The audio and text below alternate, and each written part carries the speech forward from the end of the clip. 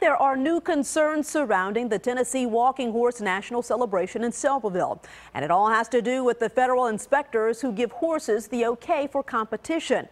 Well, the man in charge of the celebration says he thinks the horses at his competition are being unfairly disqualified. News Channel 5's Jason Lamb joins us tonight from the newsroom with the story. Jason? Well, Shannon, this is all part of a long-running disagreement between the people who run and participate in Tennessee walking horse shows and the USDA, the federal agency that's in charge of enforcing and policing them. Just driving into Bedford County, it's easy to see the billboard battle over the Tennessee Walking Horse National Celebration has begun. You see both sides of the story using their rights to advertise and publicize. Animal rights activists argue that the illegal practice of soring horses or herding them in training to get them to perform the large gait characteristic of the Tennessee walking horse is still widespread.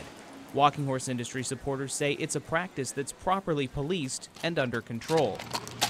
But as horses continue to warm up for the evening competition Sunday, the CEO of the celebration says he's concerned with how many horses the USDA inspectors are violating for competition. It's a statistical impossibility if they're being consistent in their way of inspection. The CEO says over the entire walking horse season, the USDA inspected over 4,000 horses, violating about 1% of them.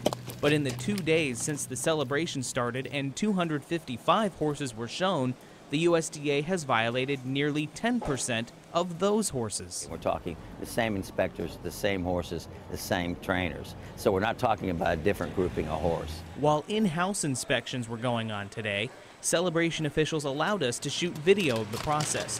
But when we tried to get USDA's response to the celebration's concerns during its inspections, we're just trying to talk to Dr. Gibson or someone with the USDA. Okay, well, let's go outside. That changed. Could you have her quit filming until we get outside? I can't have her do that. The USDA official said it was against the Horse Protection Act for anyone not associated with a horse to be in the barn area during an inspection. But after we were outside, the USDA official spoke with Inman. The USDA then said they'd let us in to watch, just without cameras. What were you told by the USDA? That they would not allow you to video the inspections. However, they let me walk you through and show it to you. Inman says he's ready to hear the USDA's response to his concerns about the number of violations they've issued during the celebration. We contacted the USDA today to get a response to some of the celebration's concerns, but we did not get a response back on this Sunday. We are told in the past that the USDA has said some of the differences in the numbers of violations they issue at competitions has to do with different equipment they use during their inspections. That's something that it's reasoning that the walking horse industry says they don't really agree with. Reporting live in the newsroom tonight, Jason Lamb, News Channel 5 HD.